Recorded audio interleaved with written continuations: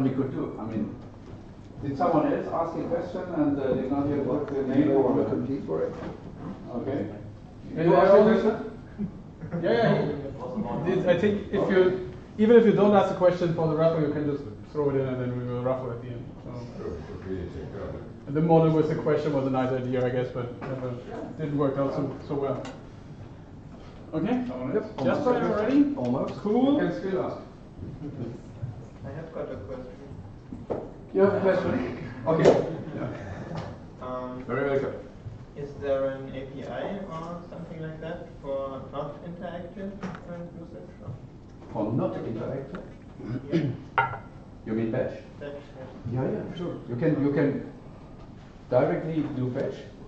I mean, it is basically identical to your home desktop environment. So whatever you do on your desktop with a big cluster in the background, somewhere in your data center, you can do here as well.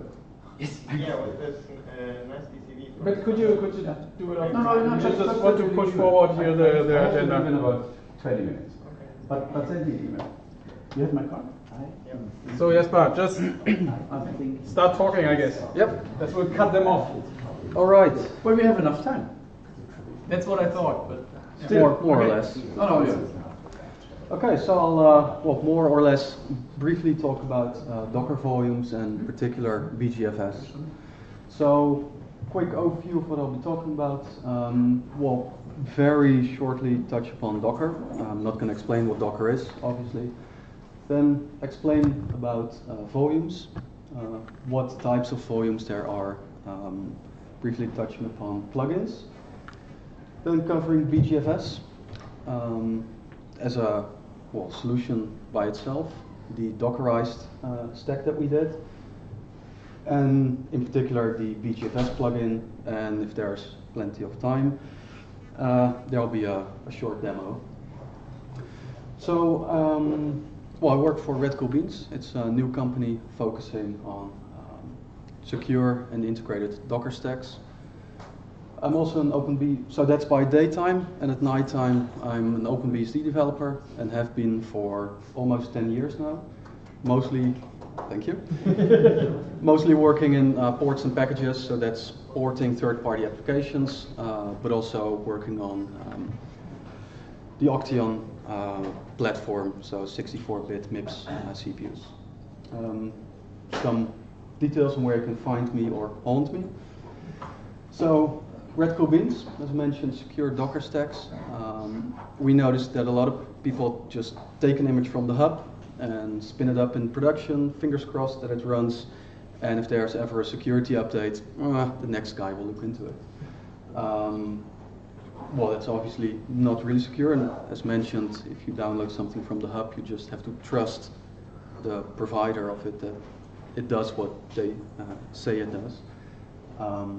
And we really want to make a secure and integrated stack with which the application at hand. So there are 3 open source projects we started and actively contribute to, obviously. So that's Cargos, a minimal approach to the Docker host OS. There's Docker Lint, which is a linting tool for Docker files. And as I understood, there's also a plugin for the Atom editor. And there's Crane, which is our new approach to Docker image provisioning without a package manager or anything left in the final image that can be, rather to have a minimal attack surface. So no package manager, no extra recommended dependencies that Debian or others try to enforce upon you. So, Docker. As I see it, there have been 2 major hurdles in the adoption. It was networking and storage. And this has been an issue for a long time, but granted, Docker is still quite new, since they open sourced in 2013.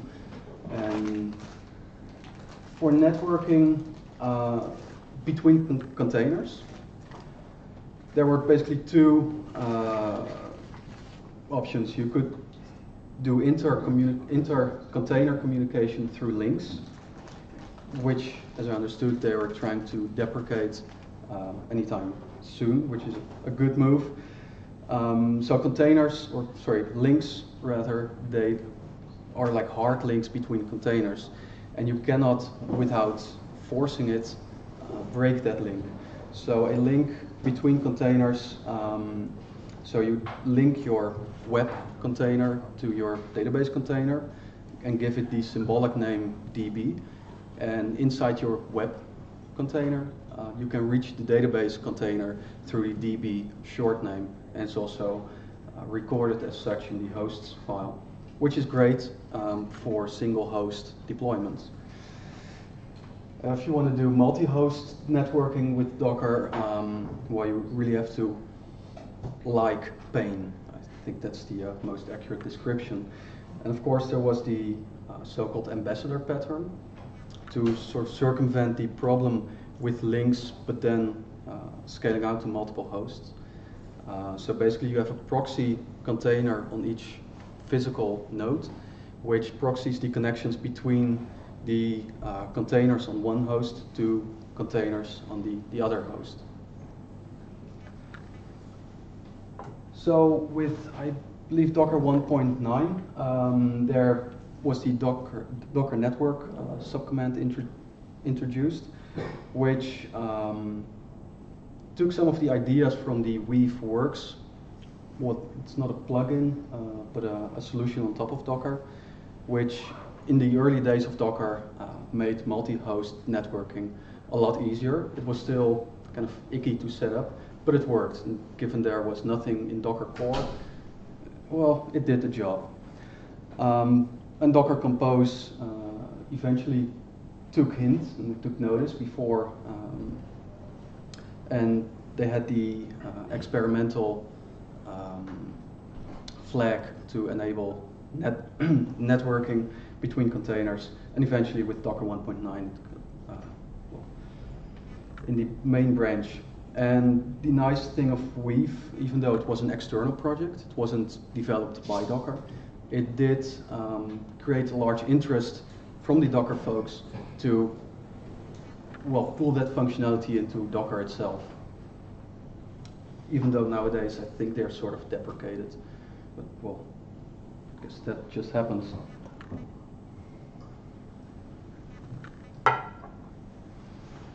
So containers are ephemeral by definition, I might say. You spin it up for as long as you need it, and you kill it as soon as you don't need it anymore. Whereas data is, well, more or less forever. And Docker is great for like HA proxy containers or Nginx, where you don't give a rat's ass about state. You just want to do what it's supposed to do, and logging you can ship to another container which handles logging, and the container itself doesn't know any state. However, most applications, I might say, do have state. They have logs, they have other data that they cannot ship off, like your content management system or any other application that writes data to disk is a stateful application. And there are, so that's where volumes come in to keep that data. After you kill and remove a container, you sort of want to have access to your database still, or your uploads. So that's where the volumes come in, to store data or state outside of the container that you spin up and kill and spin up and kill. They also allow for sharing data between containers in a non-network fashion. And of course they do allow for backup replication without encoding that knowledge into a container. For example, we did a proof of concept with the Bakula file daemon. So the way it worked was that we have a bunch of arbitrary containers with data in them, and none of them had Bakula installed.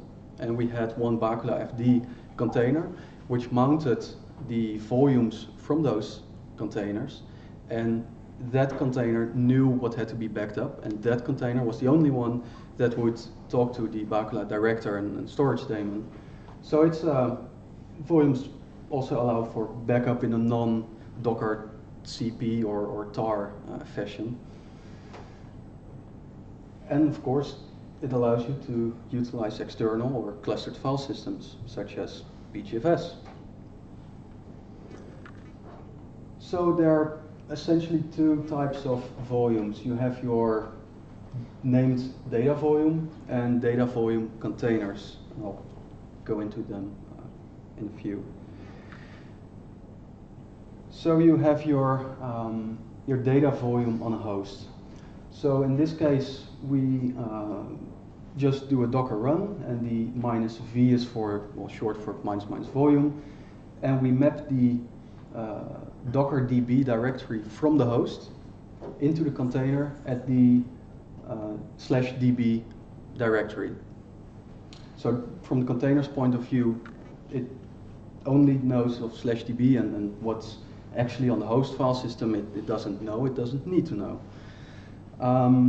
So these are created on the host, and well, that's by definition not portable, unless the underlying storage is somehow shared.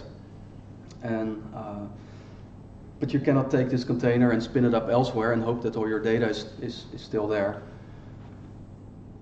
So then there are the actual data volumes. So you have the anonymous volume, which you don't name, as you can see, but you say that in the container it's mounted as /data. And the moment you remove the container, the volume is gone, and so is your data. So that's not always what you're looking for. So in that case, a named volume comes in. So you have your data volume as a symbolic name, and you mount it into the container at /data. And the moment you kill and remove the container, that volume will still be there, and of course your data will still persist. And of course you can reuse volumes from other containers in the fashion with the Bacula file daemon, as I just described. And you just say, you have your regular Docker run command again, use -- volumes from, and then the name of the data container, which has the volumes that you're interested in using in your well, the container that you're firing up over there. So that's a way of storing data in containers instead of using the host file system for that. And this way you can distribute your data, for example, some bootstrapping data or other data that you want to distribute. You can distribute those along with the application containers. Of course, there is a certain penalty for the copy and write file system method that Docker uses, but it's the margin of error. So it's something you can easily ignore. There are also some security implications of using volumes. There is no restriction on sharing the volumes or the data in the volumes. With recent Docker versions, this has changed a bit, however. For example, the BlockBridge plugin allows for authentication through their external service on whether or not you're allowed to access and use the data from a volume. There was also the boot to Docker situation. I assume most of you on OS X have used boot to Docker, and it would expose the /users directory into the boot to Docker VM. So that means that any container running under boot to Docker would have access to your entire /users directory, which is equivalent to /home on most other Unisys. That's not really something I was happy to find out, given that an arbitrary container then had access to all my files and not only read them but also remove them.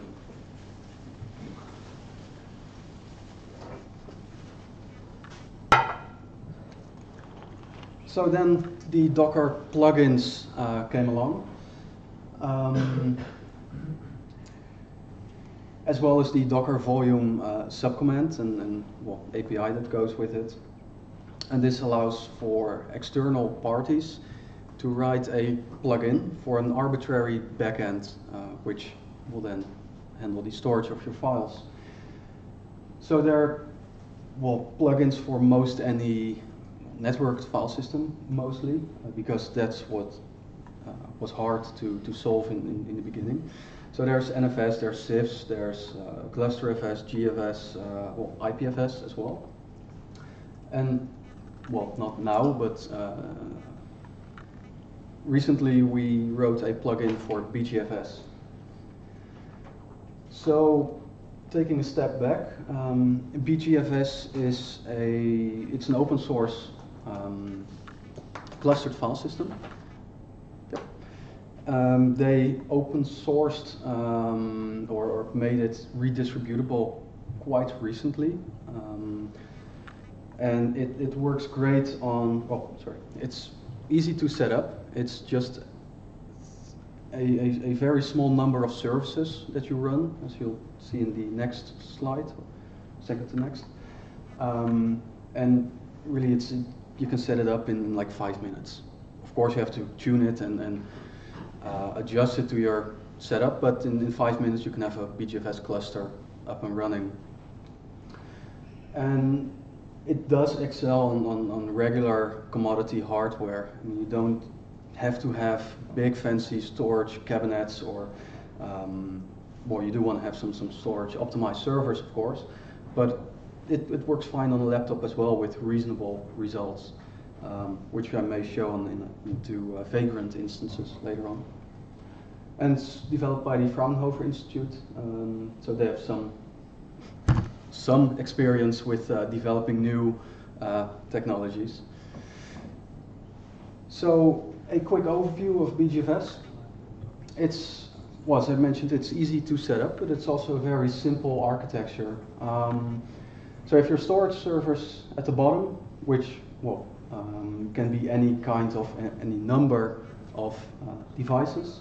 You have your metadata servers on the side, which kind of look at what's going on and talk to the clients about where to store what, any like ACLs or file system attributes are handled by them, the metadata servers.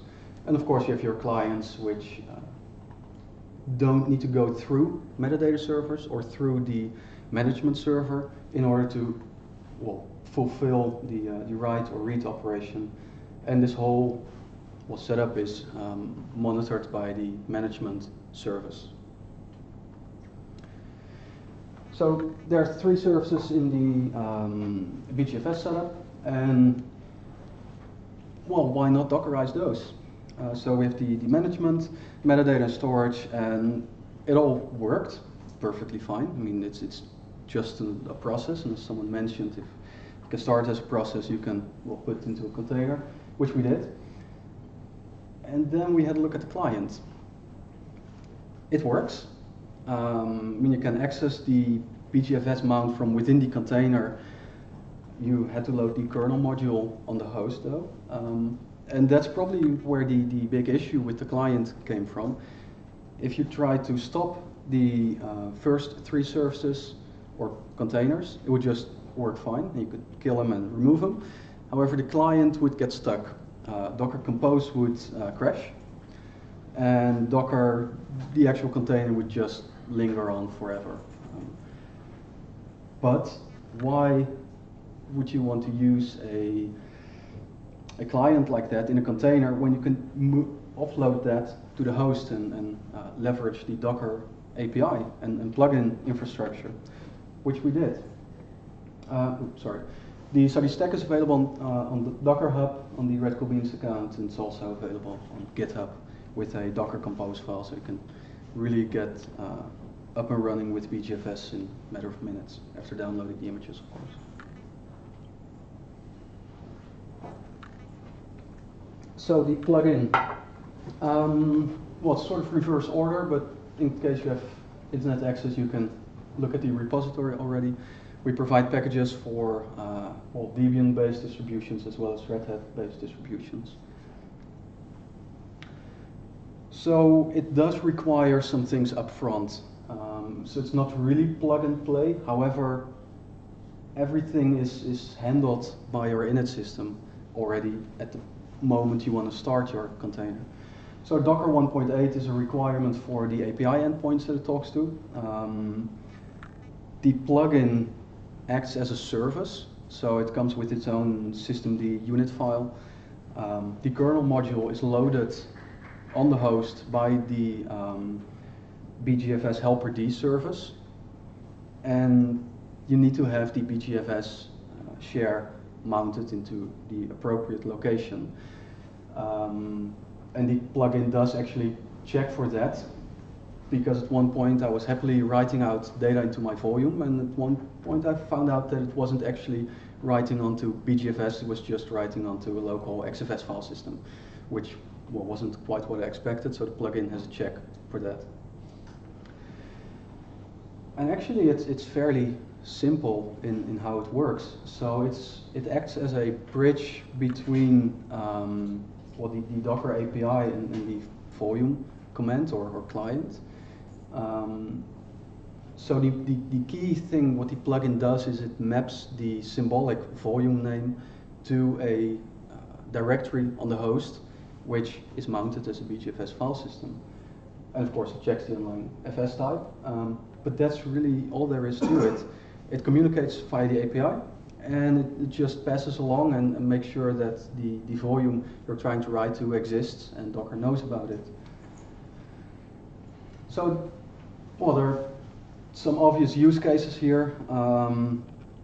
You can use it for continuous integration, delivery, have Jenkins write all its artifacts to your already present BeeGFS setup, with redundant storage underneath it. But the really nice thing comes with multi-host Docker clusters or live migration or just plain migration of containers between hosts.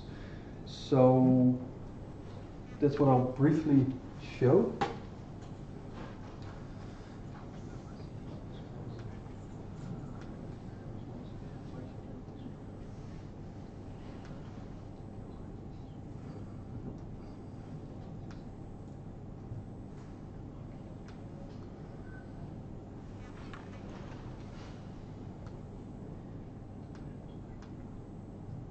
Okay, so here we have two Vagrant instances running BeeGFS, and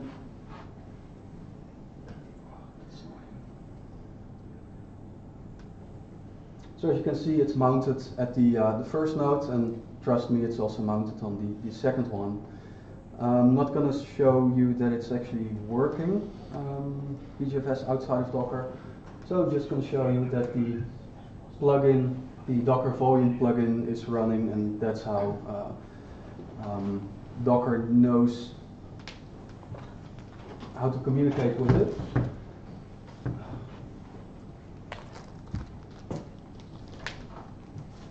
So, as you can see, there are currently no volumes that Docker knows about, so I'm just going to create one and show you that. So this is the command to create a new volume, Docker volume create. We tell it to use the BeeGFS driver, and this instructs Docker to use the plugin which identified itself as BeeGFS. So that's the service that's running, and we give it a random, semi-random name of volume 1. And as you can see, Docker now knows of it, where previously it didn't. So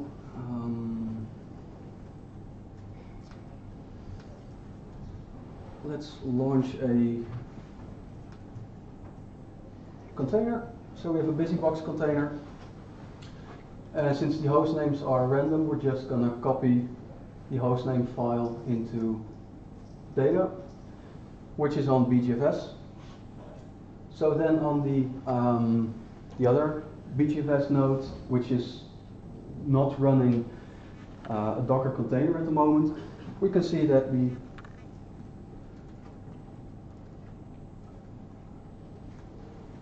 the file has been copied over, and the volume, so the directory is the volume name. So for time's sake, I'm gonna stop here. However, this is a super trivial example, of course, but you can imagine doing the same thing with your Postgres database, storing your varlib DB, varlib Postgres onto a BeeGFS mount, kill your container on the first node, spin it up on the second, and your data will still be there because it was shared and handled by BeeGFS. So I will put this README up along with in the link of the slides, and the Vagrant boxes will be made available as well, so you can play with it yourself. Are there any questions?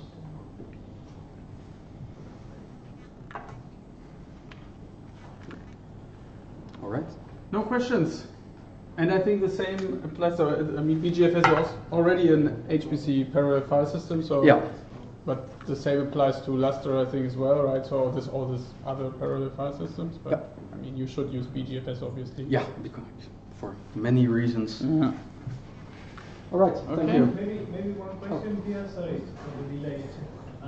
No worries. I will wire it up and then you ask the answer the do you have question. maybe any performance figures regarding mounting or using BeeGFS from Docker or natively? If I have performance figure? Yes. Any performance comparison. So do you use some or any performance at all just because of the fact that you're accessing the BeeGFS from inside the container? Yeah. So yeah, you are losing a little bit of performance. Mm-hmm. Well, obviously because it has to go through the Docker layer, so to say. But it's still, I don't have any numbers with me right now, but I can provide those as well, and it's in line with what you'd expect from a bare metal access. So it's more or less in line with the IBM report then? Yeah. If you're aware of that? Yeah. Okay, good. Thanks. All right. Okay, cool. Thanks, Jasper.